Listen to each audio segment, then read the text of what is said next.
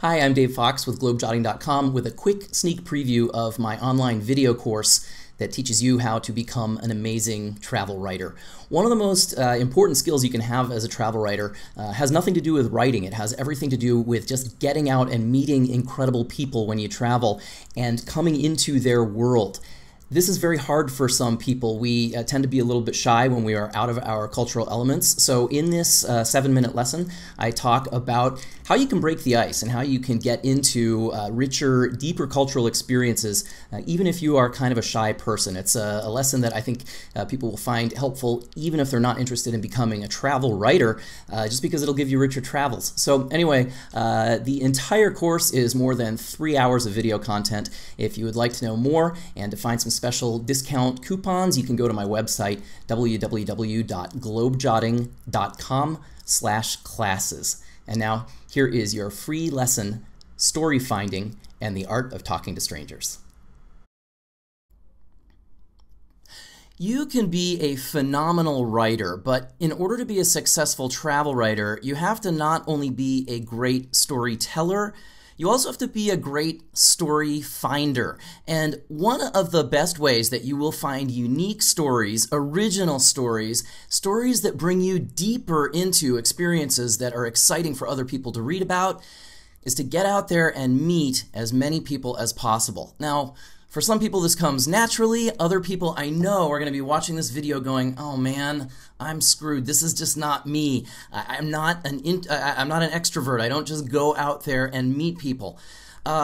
If you're in that second group, if you're a little bit on the shy side, I totally understand that. I can be that way myself at times. I love talking to people, but I feel awkward starting conversations. Well, I will tell you this, if you want to really get into some rich travel experiences, you need to push yourself a little bit and try to be more of an extrovert than you might be totally comfortable with. Now, here are some tips to make this easier. First of all, when you meet people, it is amazing what your body language gives off. And if you are smiling, you are a much more approachable person. I often do this. I let people come to me. I'll just hang out, and if they're doing something kind of interesting and I'm watching them, instead of standing there shoving my camera in their face without talking to them at all, which is what I see a lot of tourists doing, I'll just hang out and watch, and I'll smile, and I will let them see that I'm interested in what they're doing. And eventually, I get invited to join them. Now, once you've made some initial contact with somebody, whether it's just through smiling or just going up to them and saying, hey, how's it going? You know, you can do this. It's great if you're sitting in a pub or a coffee shop or any kind of sort of a community gathering spot. If you're sitting there by yourself or even with someone else, just say, hey, what's up? You know, nod a little bit, give them a little wave. They won't always respond positively, but sometimes they'll start chatting with you. Keep in mind that when you are a foreigner, when you are an outsider in a foreign place, and I'm not necessarily talking foreign countries here, just a place where you're out of your element, you are interesting to other people. They are as interested in you as you are in them. Not everybody's going to be, but some of them will be. And being open to meeting people really will make a difference in your travels. Ask them questions about themselves, and don't be shy about even taking it a step further in asking about their lives. Ask if you can experience the way they live. Here's a quick example. I was in Siem Reap in Cambodia. It is the most touristed place in Cambodia because the town of Siem Reap is very close to the Angkor Wat Temple and a whole bunch of other really majestic religious sites. And I was out one day with a tuk-tuk driver. If you haven't traveled around Southern Asia, a tuk-tuk is like a 3-wheeled sort of motorbike that serves as a taxi in a lot of countries. I was out with this tuk-tuk driver. It was me, the driver, my wife Katina, and my mother-in-law Gisela. And Gisela asked the driver, hey, what do you do at night? What do you do for fun when you're not working? The driver said, oh, I go to the beer garden. Well, in Siem Reap, there's a street. It's called Pub Street, and it is where all of the tourists go at night. It's a big party scene. They go there to drink beer and meet other travelers. It can be a lot of fun, but I had a feeling that that's not what he was talking about when he said the beer garden. I said, which beer garden? Tell me about this beer garden. You're not talking about all the bars along Pub Street, are you? He said, oh, no, it's only Cambodians. It's in a completely different neighborhood. I said, great. Will you please take me there tonight? So my wife and I went, we hung out with the driver and a bunch of his friends. We ate some frog in chili peppers and drank some beer with them, and it was just a really fun night. If you are shy about meeting people, here's another line that will help open things up to you. Say this out loud. Even if you haven't finished, even if you haven't gotten through all this course yet, repeat after me. Hi, I'm a travel writer. If you say that, it is a perfect lead into, and I couldn't help but noticing that you're doing something that I'm very curious about. This looks interesting to me. Could you please tell me a little bit more about it? Sometimes people are very open to talking, sometimes they won't be, and that's okay. Then you just move on and you keep trying. But the more open you are to meeting people, the more stories you will stumble across. And if this is hard for you, also keep in mind that the more you do this, the more natural it becomes. So try to push past your shyness a little bit.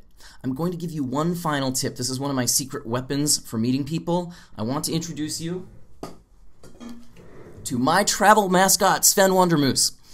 Sven Wondermoose has been traveling with me for about 18 years now. He has been all over the world. He's been to 5 continents with me, and I take lots of pictures of Svenny when I am out traveling. Now, I don't walk around everywhere waving around my stuffed animal because, hey, that's a little weird at times. But sometimes, I'll be like taking a picture, and people will see that I'm taking a picture of this delightful looking moose here, and they're kind of amused, and they'll snicker a little bit. If I see people noticing me and they're laughing, then I'll say hello to them. I will ask if I can take Sven's picture with them. It opens up all kinds of social avenues, as goofy as it sounds. So if you're a shy person, get yourself a travel mascot. Be conspicuous in taking photos. You'll feel a little goofy, but again, it will help you meet more people. The bottom line, put Svenny back on his ledge there. The bottom line is this. As children, we were all told, don't talk to strangers. That was very, very good advice for our parents to give us when we were young. But you know what? We are adults now, and we have a far better developed sense of when it's okay to talk to people and when it isn't. You will encounter people when you're traveling who are going to be a nuisance. Maybe they're trying to sell you stuff. Maybe they want to rip you off. Don't ever put yourself in a situation that feels dangerous. If there is any question in your mind, is this safe or isn't this safe?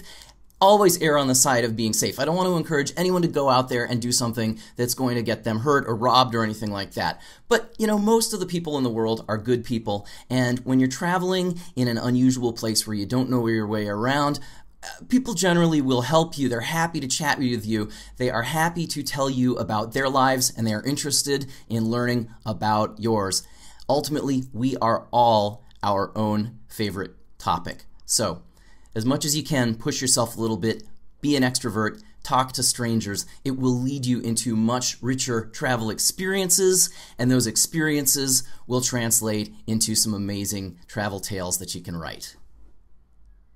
So there you have it. I hope that will help bring you some richer travel adventures and help you find bigger stories to write when you are out exploring the world. Once again, the entire course is more than 3 hours long. It's also got online classrooms and lots of bonus content as well, and you can find out all about it and also get some big discount coupons on that and all of my online writing courses at globejotting.com/classes.